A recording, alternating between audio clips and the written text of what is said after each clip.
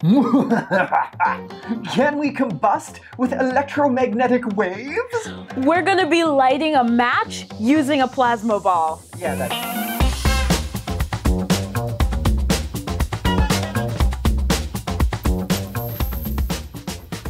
Welcome to Destructive Creativity. I'm Jonathan. I'm Eliana. We exist for you, for science, and for fun. If any of those things appeal to you, make sure you click the like button and subscribe. Yeah.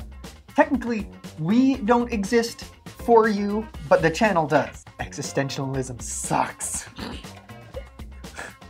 This is a continuation of our series on plasma balls. I started this one a couple of weeks back, and it's just so cool, and I didn't get to cover some of the cool things you can do with plasma balls. So this time around, we are actually going to try and light something on fire using plasma. First off, it's good to have you back. We've been in quarantine for a long time, so we can actually get this channel back to where it's supposed to be, which is right here. So first question, why are these two plasma globes different colors? Well, both of them have different types of inert gas inside of them. One of them, I think this one is xenon, and this one over here is argon. We already covered what a plasma ball is and the science behind it. Essentially, those little sticks in the center are Tesla coils. They emit high energy, high voltage radio waves, and there's an electromagnetic field that exists around here that ionize the gas inside of these globes, which creates plasma. When you touch the globe, it creates a low resistance path for the energy to be neutralized. Essentially, the energy is attracted to your finger and through your body and into the ground. That's why you see that specific stream of plasma. Plasma creates heat, but when you touch it, it's not a whole lot of heat because we're only creating a pathway for a small amount of the electromagnetic field. So the question is, how do we light something on fire using plasma? Well, more plasma equals more heat. We're going to increase the surface area of the electromagnetic field and create a larger current. First up, a quarter. A quarter is conductive, and if we place it on the top of one of these plasma globes, we have another coin, which is, this one's a nickel, so it is conductive again. And when we just touch it, you can see there is that tiniest little spark. That is plasma that is existing in our natural atmosphere. It's not sustained, and it's not as big as or as visible in the plasma globes, because the outside of the globe is one atmosphere and a much lower percentage of gas. So in order to ionize the gas, which is what plasma is, it needs a lot more energy.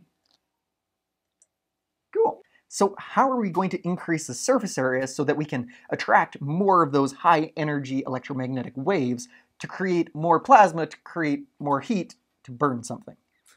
We'll be using tin foil. Yes. And now comes the mandatory part of the show where I tell you, don't do this at home because you're lighting things on fire. Don't be a dumb. Right? Mm-hmm. Yeah. Yeah. All right, so we've put some tape on a sheet of tinfoil that we folded a couple times, and this is basically just creating a larger surface area to capture those electrons, and yeah. Then when we complete the circuit to allow it to go to the ground, it should create a significant amount more plasma and more heat. Should I touch it? Sure. Ah, what's the worst that can happen, right? Ow. Ow. Ow. Okay, so it does work. Ow. Oh. Okay, step 2, matches. So if I touch this match to that tinfoil, what do you think will happen? Probably nothing. Because guess what? This is non-conductive. There's no way for this match to complete the circuit, so nothing happens. So what we do need to do is get some tinfoil.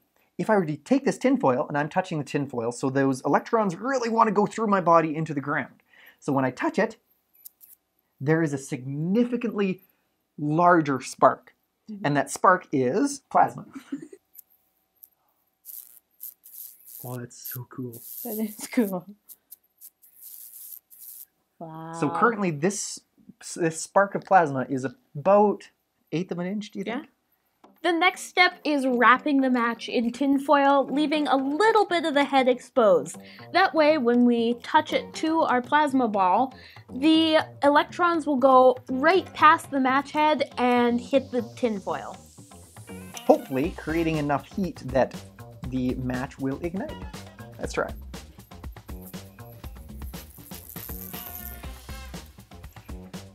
There we go. Cool. Thanks for watching. Next week we have another video coming out on a few more tricks that you can do using plasma balls.